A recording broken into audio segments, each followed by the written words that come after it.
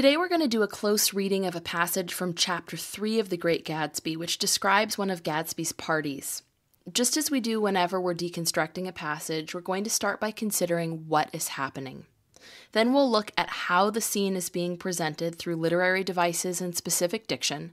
And finally, we'll consider why Fitzgerald has chosen to present the setting of Gatsby's party in this way to convey some greater message about Gatsby's character. In our analytical reading today, we're going to practice the strategy of asking questions while we read. But before we begin, I'd like you to take a minute to go back into your book to page 40 and find the passage that's printed on your handout. In your book, go ahead and read around that passage for context to get your bearings. Flip to the pages before and after the passage and think about how these paragraphs fit in with the bigger picture of the novel. Go ahead and pause this video until you're ready to move on. Okay, so we're going to start by just rereading the passage on the handouts. Go ahead and follow along with me while I read. At least once a fortnight, a corps of caterers came down with several 100 feet of canvas and enough colored lights to make a Christmas tree of Gatsby's enormous garden. On buffet tables garnished with glistening hors d'oeuvres, spiced baked hams crowded against salads of harlequin designs and pastry pigs and turkeys bewitched to a dark gold. In the main hall, a bar with a real brass rail was set up and stocked with gins and liquors and with cordials so long forgotten that most of his female guests were too young to know one from another. By 7 o'clock, the orchestra has arrived, no thin 5-piece affair, but a whole pit full of oboes and trombones and saxophones and viols and cornets and piccolos and low and high drums. The last swimmers have come in from the beach now and are dressing upstairs. The cars from New York are parked 5 deep in the drive, and already the halls and salons and verandas are gaudy with primary colors and hair shorn in strange new ways and shawls beyond the dreams of Castile. The bar is in full swing, and floating rounds of cocktails permeate the garden outside until the air is alive with chatter and laughter and casual innuendo and introductions forgotten on the spot and enthusiastic meetings between women who never knew each other's names. The lights grow brighter as the earth lurches away from the sun, and now the orchestra is playing yellow cocktail music, and the opera of voices pitches a key higher. Laughter is easier minute by minute, spilled with prodigality, tipped out at a cheerful word. The groups change more swiftly, swell with new arrivals, dissolve and form in the same breath. Already there are wanderers, confident girls who weave here and there among the stouter and more stable, become for a sharp, joyous moment the center of a group, and then excited with triumph glide on through the sea change of faces and voices and color, under the constantly changing light. I love that passage. Okay, so now we're going to go back and read it again. And this time, I'm going to share some of my thinking with you, especially about the author's words and mostly with the questions that I have when I'm reading. I'm going to show you how I use my questions about the setting of the novel to help me make meaning, pick up on patterns, focus my attention, and clarify confusion. So as we work through the passage, you should annotate your handout, marking the specific details in the text that illustrate the setting and that help you to make inferences about the character associated with this setting. Feel free to pause and rewind the video as you need it.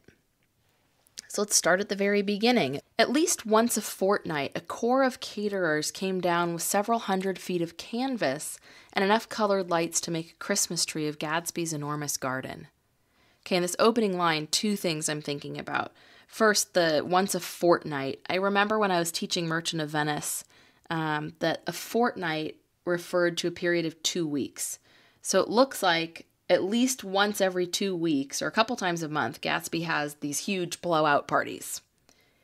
And also in that opening sentence, I'm wondering why Fitzgerald's choosing to use all these C words.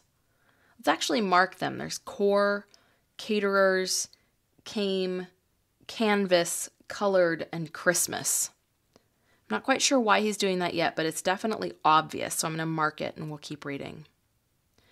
On buffet tables garnished with glistening hors d'oeuvres, spiced baked hams crowded against salads of harlequin designs and pastry pigs and turkeys bewitched to a dark gold.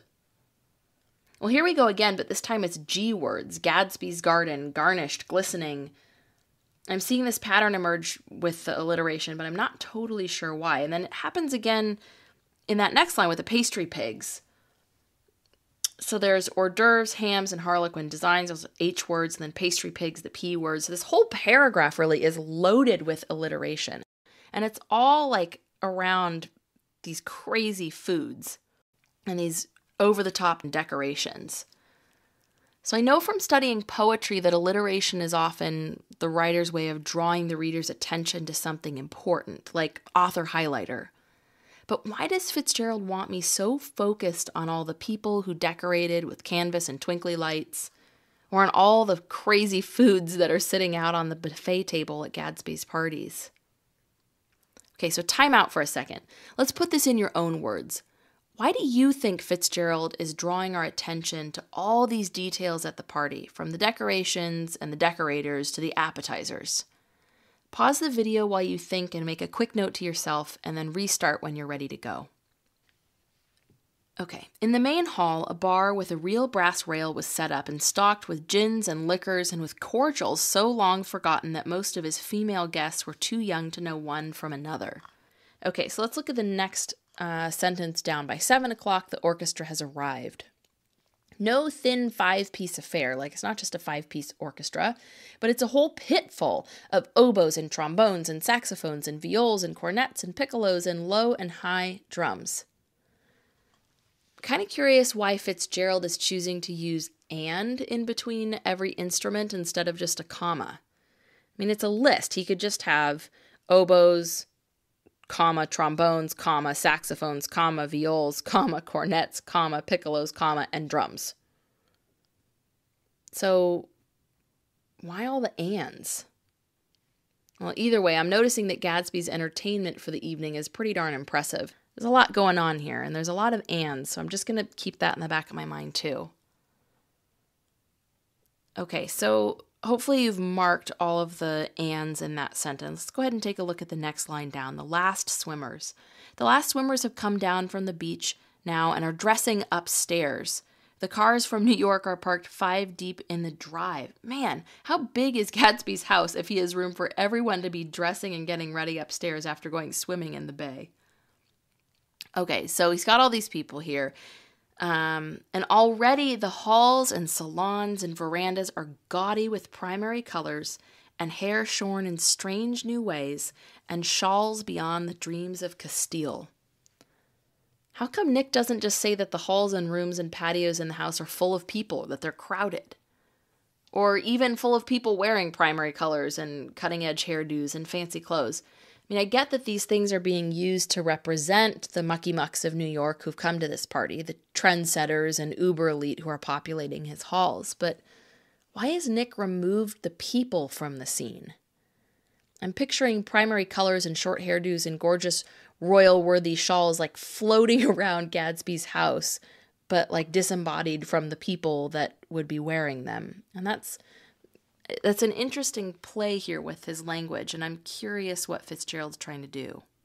So I'm just going to note that like the people are sort of being removed from the scene. They're just described by their belongings and their trends. Okay. The bar is in full swing, and floating rounds of cocktails permeate the garden outside until the air is alive, with chatter and laughter and casual innuendo and introductions forgotten on the spot and enthusiastic meetings between women who never knew each other's names. Okay, so here we have it again with the floating rounds of cocktails, that whole personless party thing, where the cocktails are kind of like making their way through the gardens on their own. But I don't know, I'm wondering why Fitzgerald chooses to let the cocktails loose on their own, but to get rid of the waiters. Why not have the waiters passing the cocktails? Why do they take on a life of their own? And then, speaking of things that take on a life of their own, the air is alive. So not only are the cocktails floating around on their own, but also the air is alive and buzzing with people talking. And if I'm reading down a little bit, I remember seeing that the next line is about the earth lurching away from the sun. So I'm kind of wondering what's the reason behind Fitzgerald's use of personification in these two sentences. It seems almost like the party is coming to life as it gets darker outside. I don't know, maybe I'm supposed to infer that these parties actually take on a life of their own, or that the people who attend them don't really even matter. I don't know. It seems like it's not actually about the guests, it's about all the stuff. Okay, so let's time out for a second. I want you to think strategically about asking questions during analytical reading. Often we think of the asking questions strategy as something that readers do only when they're confused or need clarification on something. So I want you to think about this. What other types of questions have you noticed me asking so far, other than the I'm confused questions? I want you to pause the video while you make a quick note to yourself about types of questions, and then restart when you're ready. Okay, so that next line down, the lights grow brighter as the earth lurches away from the sun, and now the orchestra is playing yellow cocktail music, and the opera of voices pitches a key higher. Oh, I love this line. It's so beautiful. I'm picturing this total contrast of the setting of the sun and the brightening of the lights of the party.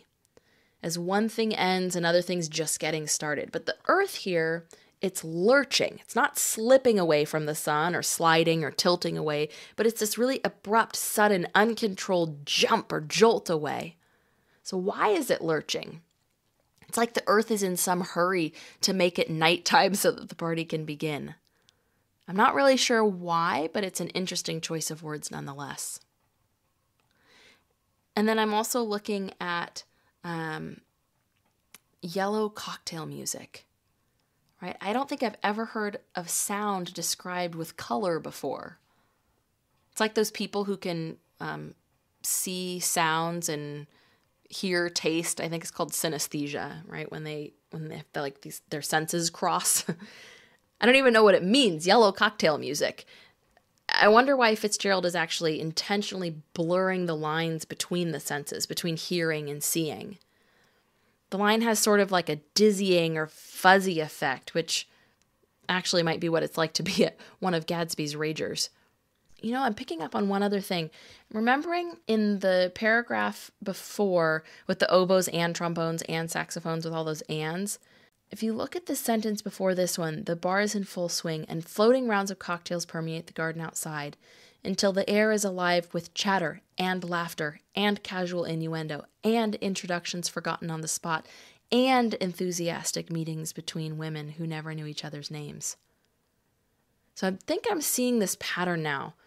He did the same trick just the few lines prior. So I'm wondering, why use all these ands when a comma would do the trick? What's he trying to do here? I'm starting actually to feel kind of overwhelmed by all the things he's listing off. And I'm guessing there's a good reason for it, but let's keep reading to see if we can piece it all together. Okay, so we've got all this and stuff, and then we have the yellow cocktail music. And now we have laughter. Laughter is easier minute by minute, spilled with prodigality, tipped out at a cheerful word. I actually had to look up this one, prodigality. It means excessive or extravagant waste. So now I'm wondering why Fitzgerald describes the ease of the laughter through the metaphor of a liquid substance being tipped and spilled. Maybe he's trying to get me to think about how, as the partygoers are drinking more and more, they are laughing and becoming more relaxed. Or maybe I should take it a step further and consider that Gatsby is almost certainly serving alcohol, even though this takes place during the time of Prohibition, which might suggest something about Gatsby's character. Okay, so let's keep going. The groups change more swiftly, swell with new arrivals, dissolve and form in the same breath. This whole swell and dissolve makes me think of an ocean. Like the groups come in and go out like waves. They form and they reform fluidly and naturally. So this party is like, everything's just comfortable and fluid and natural, and things sort of move on their own like waves coming in and out like the ocean. Already there are wanderers, confident girls who weave here and there among the stouter and more stable, become for a sharp, joyous moment the center of a group, and then excited with triumph glide on through the sea change of faces and voices and color under the constantly changing light. Okay, so the sea change of faces things also makes me think of the ocean. And I think I'm actually starting to tie some of the patterns together that I've been wondering about. So we have the sea change of faces and voices and colors instead of just describing specific details about the people at the party. It's just the sea of faces. So I'm still wondering if the people, like I sort of mentioned before, don't really even matter at all. They're almost like a prop or part of the scenery. Then there's this use of and over again instead of commas, which is reinforcing the sense of like being overwhelmed by the party, that it's like it's over the top. And I'm getting this sense that the party, although it's totally packed with people, is also kind of hollow. Because the opening description is almost like a carnival with the lights and colors and food and music, and then the people littering the halls of the house makes the house seem gaudy. And then the air comes to life with conversations that nobody remembers or really cares about. And then finally, the laughter that flows throughout the party is empty and overdone. It's over the top, the whole party. So even though it seems like an amazing party, I kind of get the sense that it's not all that it's cracked up to be. Okay, time out. Let's think for a moment about the structure of my analytical reading process. How did I use questions to move me from what to how to why in these paragraphs? I want you to think about one example from the video where I used the strategy of asking questions to help me move from what's happening in the scene to how the scene is being presented through literary devices and specific diction, to why Fitzgerald presented the setting of Gatsby's party in this way. Let's go ahead and pause the video and think about it, make a quick note to yourself, and then restart when you're ready. Okay, now it's your turn. Now that you've reread this passage with me and we've considered what's happening in the scene and how the scene's been constructed through literary devices, it's time to think about why. What's the so what of these paragraphs in Chapter 3? Is it just a party? Or, more likely, does it help us to understand something bigger about Gatsby's character?